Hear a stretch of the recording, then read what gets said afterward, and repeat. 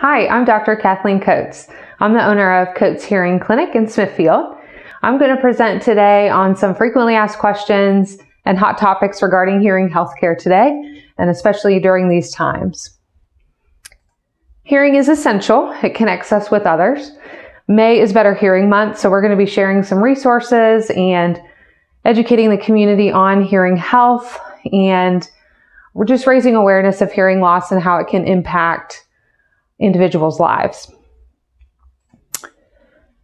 Our goal is by the end of this presentation that you have a better understanding of good hearing health and what that means. The outline will start with hearing now during COVID-19, hearing healthcare in the news, and then some frequently asked questions at the end. Hearing is essential, so it's highly valuable in connecting us with others. Especially during this time, it can be challenging. Our current services at our practice, we are doing urgent diagnostic testing if someone's very struggling a great deal in just communicating with others and hearing what's going on around them, hearing the TV. So we want to make sure that they're able to perform their daily activities, and especially for safety reasons as well. We're doing hearing aid fittings and remote programming with the technology today. We're also doing a curbside clinic as well as telehealth, video tutorials, and we're also doing free shipping on supplies if anybody needs anything at home. Our curbside clinic, basically the patient calls and schedules a visit, and we will go out while they stay in their car and bring it in and sanitize the devices in the lab to be able to fix and repair any hearing aids or implants during this time. We also offer the telehealth with remote programming. So here's an example of a patient who has a device that we were able to call through a free app on his cell phone and actually connect his hearing aids remotely to be able to make adjustments for him. So this is one of our veterans. Other ways that we're staying in touch with our patients is through social media updates, just with any other kind of business or clinic right now. Facebook, Instagram, different social media accounts is a great way to stay in touch with your community and your patients to let them know that you're here or what your limited hours might be. So that's an important part I have found. And something I do personally is look up, different restaurants, what are their hours, how are they staying safe to know what I'm comfortable with. Email correspondence is a big one. We're constantly emailing our patients with updates and just keeping them informed of what we're doing and how we can help. We also are recording a lot of video tutorials. So if somebody calls in and says, I forget how to clean my hearing aid, or I just need some extra support for this, we've started a YouTube channel to be able to provide that service for them remotely, so they don't even need to come in. I would say the most important part is just to get creative about it, to really read the environment, use technology, and we'll go over some of that today. Communication strategies for mask hearing is what I call it. There is a student at University of Kentucky who has started making some of these masks to be able to see your face, which is so important for anybody, but also especially for patients who experience hearing loss. They really struggle without having any kind of visual cues or lip reading that fills in the blanks for maybe what they don't quite understand. So we're going to talk through some of the communication strategies that you can use through this time. Of course, be patient, because when you're communicating with a mask on, it can be challenging. Ask for repetition if you don't understand. So don't just, nod or answer. You want to make sure you really understood what somebody's saying, especially for safety reasons, and especially if you're talking to your doctor about, some kind of health recommendation. You want to make sure that you're able to understand. Even though you can't see the person's lips through the mask, it's important to face each other. That way their voice is going directly towards your ears. And there's other visual cues like eyes and body language that can help read the communication in other ways. If there's background noise, TV, radio, something in the background, make sure that you turn that down while you're having a conversation so it's not competing noise. Keep a pen and paper with you wherever you go. So if you feel like you're missing something and it's important, have the communication partner write down and give to you, or you can write out your question to make sure they understand you as well. And you don't have to actually exchange the pen and paper if you're worried about that for safety reasons. They can just write it down and keep that paper or that pen, just once you're finished having the conversation. The other important part is technology. So with this, you can use lip reading and visual cues because you're able to see your communication partner. For example, FaceTime, Google Duo, Google Hangouts, Facebook Messenger, Zoom, Microsoft Teams, and even I just learned Instagram. I didn't even know you could call people through that. So there's a lot that's out there, and it all just depends on what you have, what kind of technology, what kind of phone, what kind of computer. There's a lot of great resources that you can learn more about this online. We're happy to help too, of what you think, if you need advice on what you need to use for a meeting or for just talking with your family members, we can help set that up for you.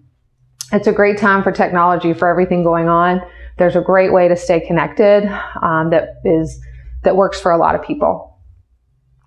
You do, however, need a pretty strong connection, I've found, for a lot of these technology. You might get a little bit of delay or some freezing of the screen, so you just want to make sure you have a pretty good internet connection. The other important part for hearing loss especially is captioning. So captioning is not just for your TV. I recently found a new app called Live Transcribe. There's a lot of transcription apps out there that are free, but basically it's a real-time transcription that types out on your phone. So I put a little screenshot here of my phone. It says, it looks like your lab work came back negative, but make sure you're taking your medications on time. This is something that you can use while you're on FaceTime or while you're out and you want to make sure you understand what people are saying. It's a great way to transcribe the conversation, and it actually saves it automatically for you as well if you need to go back and review what they said later. There's other apps too that you can get for free for that. If you're using Zoom meetings for work, there is a closed captioning option on this, but you do have to ask your employer ahead of time before the meeting to gain access to that. So they do actually have to set that up for you and have it available. But through the ADA, typically employers are open to provide that accessibility for you. Caption Call and CapTel, these are great caption telephones as well that we would qualify certain patients for. So if they're struggling to hear on a landline or cell phone, this is a great service. We're also monitoring certain medications that have been used to treat COVID-19 that were FDA approved. These medications do have ototoxic effects, but thankfully, most of them are temporary. So once the treatment is over, typically the function of the inner ear goes back to the normal range.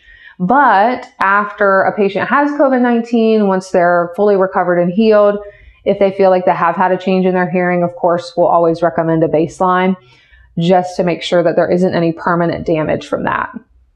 So they're constantly monitoring and researching the different medication effects after this outbreak. Also, something that's important are hospital kits.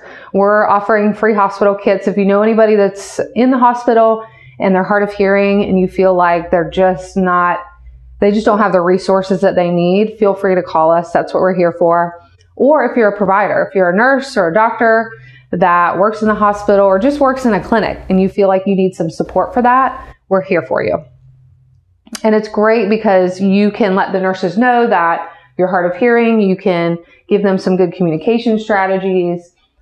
We also give labeled cases and batteries and that sort of thing just to make sure that everything's taken care of.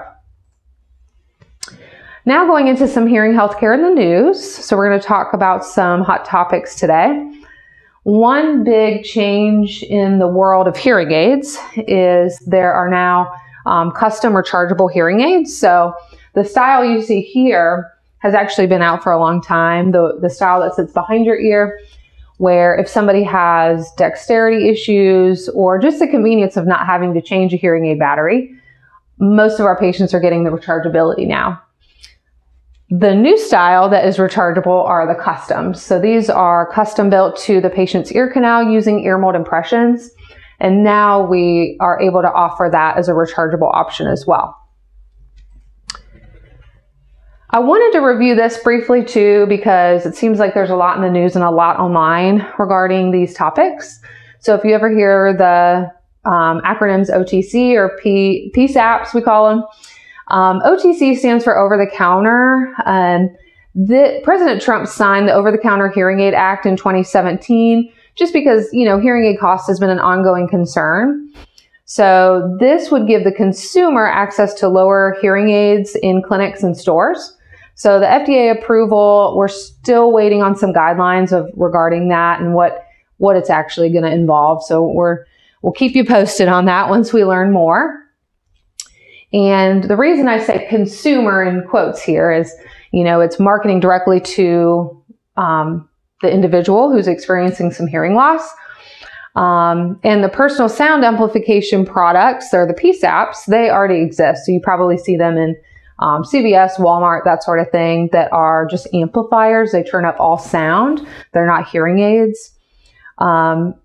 If they turn up all sound and you have a certain hearing loss, it may cause distortion or over amplification for certain frequencies. So we always recommend to get a medical evaluation first or a baseline test with the doctor of audiology before you try certain devices like this.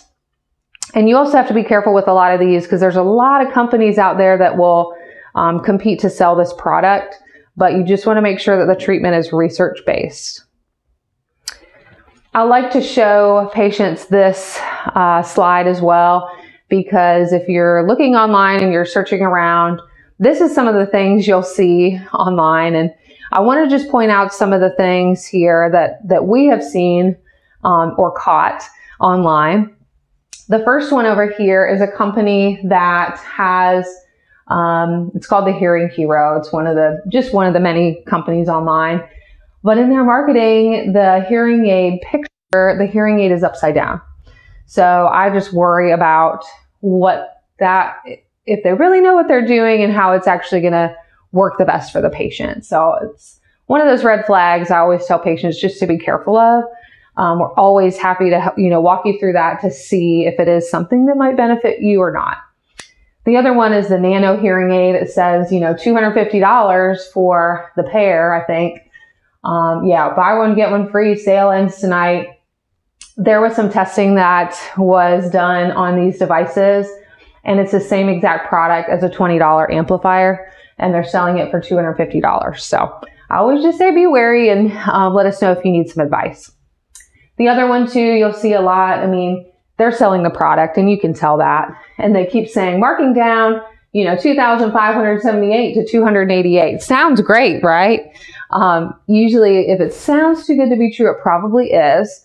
You're welcome to try something like that. I've had patients that called in as a second opinion because they tried it and it just didn't work, and they, returned it within that return period. The other part is too, this device, I guarantee you, was never worth $2,578 to go down to $288. So, especially knowing what the actual product is. The difference. Yes, I'm going to do a plug for our clinic, but it's also so important because we're providing the best hearing healthcare in the community. And I wanted to just highlight the reasons behind that. My husband Jordan and I did our research and wanted to make sure that we were able to provide the best level of care that we know is best for the patient. And that's always our number one priority. The first part over here is hearing aids are not just the only part of the process. It takes a fitting. It takes a lot of measurements, fine tuning, anatomy differences. There's a lot that's involved with that. Personalized care, patient-centered care, you may hear about that in healthcare in general. That's so important because you want to make sure we're tailoring the treatment route to the patient specifically. The other part is we have a full lab here we're able to troubleshoot and clean all different hearing aids. So for some of those online hearing aids, you may not get that kind of support. So if something's broken, you call customer service and they're not able to help you for a while, or, parts aren't covered under warranty. So we wanted to make sure we had local care. Call us, we'll fix it in the lab for you. The other part is the testing involved with the hearing aids. The ones that you see online don't require a hearing test. They don't require a fitting. They just basically mail it to you. With this, we want to make sure that we measure that the hearing aid is giving the patient the most benefit. So there's a lot of testing involved to make sure the patient is getting the most benefit from the devices that they're wearing.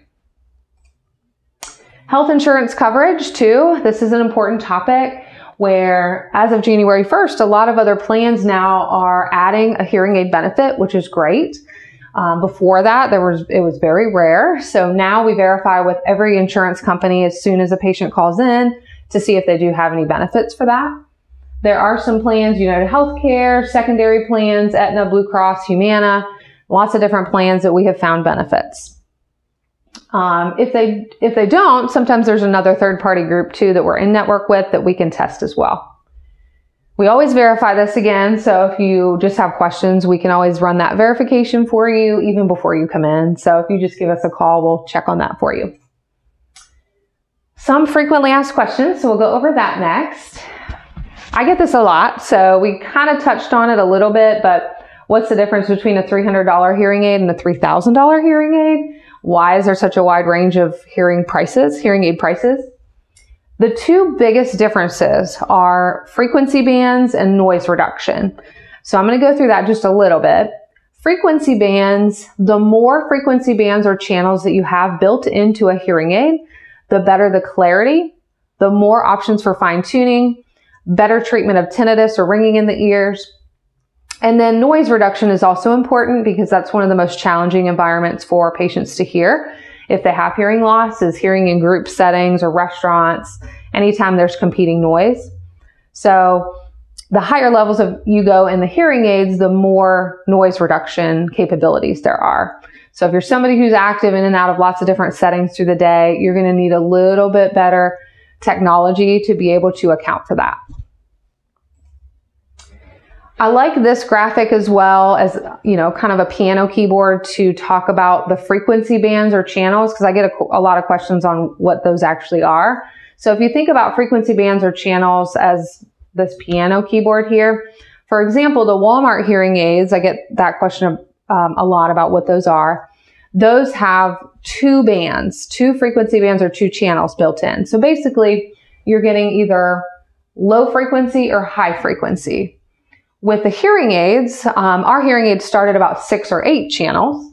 So there's lots of different points when a sound goes into the hearing aid that it's going to be fine-tuned and matched closer to that pitch. It's also going to be programmed to your hearing loss. The 2-channel devices like at Walmart and CVS, the amplifiers are over the counter. Those are typically not programmed to you specifically. And then the hearing aids that, even higher levels of hearing aids go all the way up to 48, 64 channels. So the more points that you have, the better the clarity, the better the fine tuning for that reason.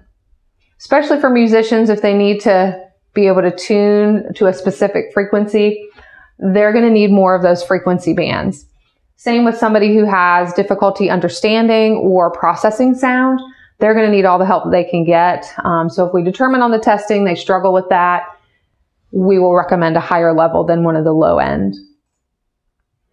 Will my insurance cover my visit? So we get that question a lot. Patients just calling in curious what that initial visit would cover. Most insurances do cover baseline hearing tests. So that's typically written into your plan. Now, there are some plans that require a copay or deductible if you haven't met it yet for certain codes. So we always run that through your insurance and let you know if there is a copay. So baseline testing is recommended for anybody that has these certain underlying health conditions or certain symptoms. For example, of course, if you notice a change in your hearing, but if you notice any ringing or buzzing or any other sounds in your ears, any kind of balance issues, other health conditions linked here, diabetes, heart disease, kidney disease, thyroid disorder, hypertension. So all of these, we recommend a baseline hearing test just because research has shown a link of hearing loss with these conditions. So we always want to make sure we get a baseline test. That way we can compare over the years if your hearing changes. The other important part is if you have family history of hearing loss, we'll want to make sure we get a baseline for you as well. And of course, loud noise exposure. We want to make sure that the history that you have of that, or if you're around it currently, we'll want to make sure it's not impacting your hearing. I also wanted to talk about the recommended treatment, and if patients find they're not able to afford it at the time, there are lots of options. So we like to think that we have options for every patient, and we'll just walk them through that and get them the help they need. That's what we're here for. So we have different payment plans like Care Credit, Healthy Plan, that allow the patients to split up the payments 12 to 18 months with no interest or deferred interest plans. We also work with a state program through the NCDHHS that provides one hearing aid if the patient qualifies financially. They fill out an application for that. We also have our own nonprofit called Matthew 11:15. So we do accept donated hearing aids, and we, depending on what we have at the time, if we're able to provide that for the patient and they don't qualify for another plan, we may have the funding or the resources for that. There's also a Starkey Hear Now Foundation, which is a national nonprofit that does provide hearing aids for a patient who qualifies as well. We also do some in-house financing as well. It's usually only about 2 or 3 months worth of financing or payments. And then, of course, I tell patients too, if my recommendation is a $3,000 hearing aid based on the results of the hearing test, and they say, well, that's definitely out of the question, and they don't qualify for any of these other plans or nonprofits, there are lower levels, like I mentioned before, of hearing aids too, that something is going to be better than nothing. So we want to make sure that we get them in at least something what they need, but not compromising the benefit, but at least getting them some help. Sooner the better. Okay. Then the next part here is, if you think about the breakdown too for hearing aids, sometimes I go over this with patients, is of course it's an investment, but the value is what we're looking at. For an example here, a $3,000 set of hearing aid, we're going to try to make them last as long as possible, but say there's last 5 years, it's spending about $50 a month and about $1.60 a day for their hearing. So it's definitely a good investment over the years. Hearing is priceless, so we want to make sure that we're able to help as much as we can. All right. I get this a lot too, is what is an audiologist? What do I actually do? What kind of services can I provide? And kind of what's the difference between an audiologist and an ENT? So an audiologist, we diagnose and treat hearing, tinnitus, and balance disorders. So it involves a 4-year undergraduate and a 4-year graduate degree. It's a Doctor of Audiology degree. And it also includes a 1-year residency or externship program. Warning signs of hearing loss. This is something that you can be watching out for when during this time. So if you notice anybody that's you're having to repeat often, they're noticing some frustration just with daily communication, difficulty in background noise. A lot of patients will say, well, everyone mumbles. Difficulty hearing women or children's voices. Family members or friends are noticing a change. If there's any memory issues or cognitive decline, we definitely want to make sure we get the hearing tested, since there's a link with that as well. Depression, social isolation, and anxiety, that can be caused from the hearing loss as well. So we just want to get a baseline for that. Why does hearing change with age? So age-related hearing loss is called presbycusis. There was a research study that came out for 33% of Americans between 65 and 74 experience hearing loss, nearly 50% ages 75 and older. So quite a big statistic there on the amount of people who have hearing loss. The reason that your hearing changes with age is the way that your inner ear is set up. So it's kind of the wear and tear theory, where when sounds go into the ear just over the years, it can cause some damage. So usually it affects some of the higher frequencies or the clarity first. So we just recommend a baseline hearing test for anyone over the age 50. That way we can monitor it over the years. What causes the ringing in the ears, or what we call tinnitus? You may also hear it called tinnitus. It's fine either way. Most audiologists say tinnitus. The main cause of tinnitus is hearing loss. So we always want to get a hearing test first as part of that tinnitus evaluation. There are some underlying health conditions, the same underlying health conditions as hearing loss, that can cause the ringing. Loud noise exposure, TMJ disorder, or grinding, popping, clenching of your jaw. And that's something that the dentist can diagnose. CATS, CATSSS is a good acronym to remember this. Caffeine, alcohol, tobacco, lack of sleep, sodium, stress. Those are some things that can cause the tinnitus just temporarily. And then also certain medications have a side effect of ringing in the ears, and that's something you can talk with your primary care physician about. So the underlying cause needs to be determined first based on our tinnitus evaluation. And then hearing aids sometimes are the recommended treatment if there is underlying hearing loss, but there's lots of other different treatment options as well based on that result. What if I have severe hearing loss and hearing aids do not help? We would do a cochlear implant evaluation if they qualify. They meet that criteria for that. Cochlear implants do require surgery, and it takes a long time to relearn how to hear using electrical stimulation, which is what the cochlear implants would do. So we spend a great deal of time with the patient and lots of testing to go through that to see if they qualify, but it's an amazing technology that's out there today. My father had hearing aids. Why did he never wear them? We get that often when I ask patients that come in, do you know anybody that wears hearing aids? Is one of my questions. And they'll say, well, yeah, my father wore them and he just never wore them. He was never happy with them. So usually I follow up with that to say, well, how long ago was he fit? Because, you know, technology improvements have come a long way.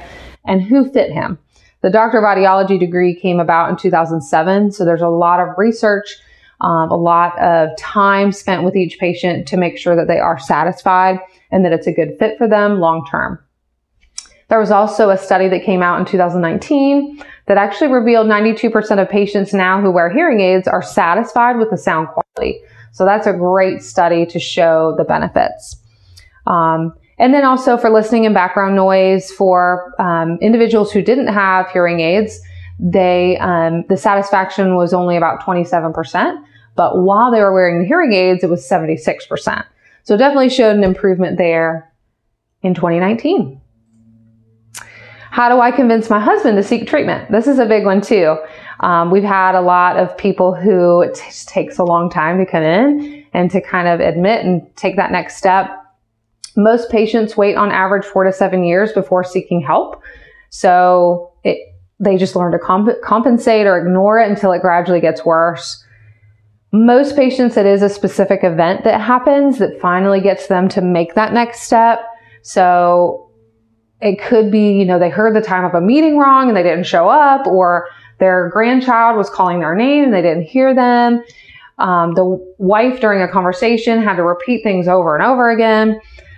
Couldn't hear anything at, you know, their birthday celebration at Cracker Barrel. I mean, there's many different events that gets people finally in the door, but it takes time for them to realize that on their own. I just say be patient, make sure that they're aware of your concern and your frustrations so it just doesn't build up, and use resources like this to share with them so they can make that decision on their own. The other part too is a lot of times we'll do events like free hearing screening events. We found that some people that are just kind of hesitant or just want to learn more, get some information without making a full appointment, we'll do different events that include free hearing screenings just to get them in the door. So there's no obligation. You just come in, meet me, pick up some resources. We're going to have one coming up July 21st, hopefully. And we'll be offering refreshments, information, tour the clinic, and just talk to the community from there. So sometimes that's a way to get people in the door. thank you. I know we went through a lot in a short amount of time here, but here is our contact information. Please feel free to reach out if you have questions or just need some advice on somebody you know. We're here to help. So just, feel free to give us a call. We also have a Facebook page to follow. We have a YouTube channel. Instagram we have a new Instagram now. So anything you need, just let us know. That's what we're here for. I hope you got a lot from this presentation, and I hope you have a great May and stay healthy. Take care.